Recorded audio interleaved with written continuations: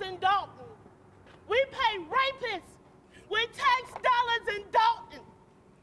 Frustration growing in South suburban Dolton after a Fox 32 investigation uncovers a registered child sex offender was recently put on the payroll. Now some residents are calling for the mayor's resignation. Dane Placco first broke the story and reports the pressure is building at Village Hall.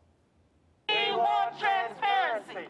About 20 Dolton residents and a couple trustees protest outside Village Hall today, furious after a Fox 32 investigation found this registered child sex offender on the public payroll.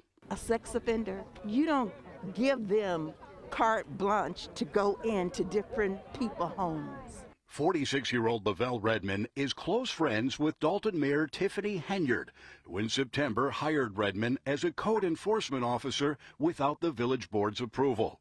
Redmond served 25 years in prison for the brutal gang rape and beating of 2 young teenage girls in the 1990s and was arrested and charged after our first story aired for violating the reporting requirements of the sex offender registry. But Mayor Henyard says her friend deserves a second chance, infuriating a number of Dolton residents.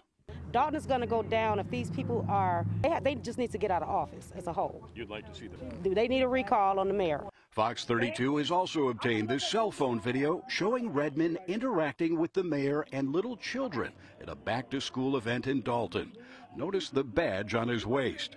I think it's deplorable that you've hired a person that has the history that he does, and you've given him a badge and a car to roam our village. The protesters are also calling for the departure of former Cook County Circuit Court Clerk Dorothy Brown, whom Henyard hired as a village administrator, making $100,000 a year, despite numerous scandals and an ongoing federal investigation into bribery under her county tenure.